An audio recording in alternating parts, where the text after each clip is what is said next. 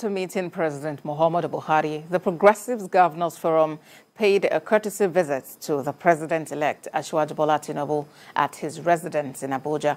Members of the Forum for Governors elected on the platform of the APC say the visit was to welcome AsiwajuTinubu back to the country, pay Salah homage, and to ensure the key into the vision of the Tinubu-Shettima administration.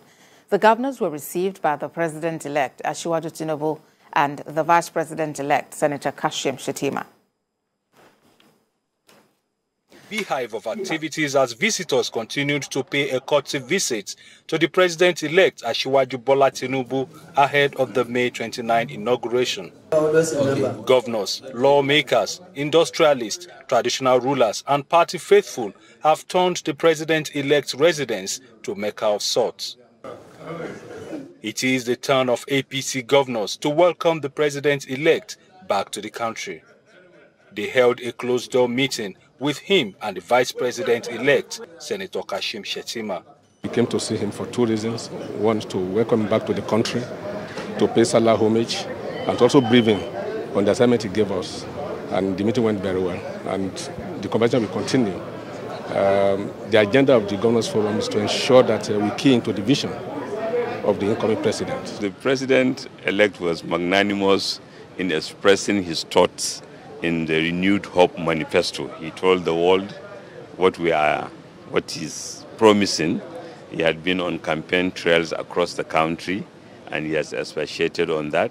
So, President Asiwaju Bola Tinubu has offered renewed hope for the nation, and I believe we will see more of it from May 29th.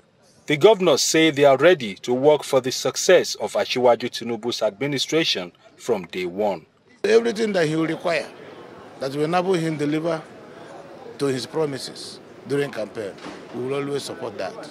By the special grace of God, we're going to come up with choices that is going to reflect the unity of our country, and Nigeria is going to be better off for it. Other visitors expressed confidence in the President-elect's capability to move the country forward. Nigeria is a fact. It has been a fact for a long time. It has its challenges, it has its difficulties, but it also has its advantages and opportunities, and we all know it. It's a question of just a determined leadership that will harness all the positives and move the country forward. And I have every confidence President Tinubu, as he will be, will do so. What we need is to pray to God Almighty to continue to guide our incoming president and all the principal players. The Emir of Kano, Aminu Ado Bayero, and businessman Arthur Eze were among those who also paid a courtesy visit to President-elect ahead of the May 29 inauguration.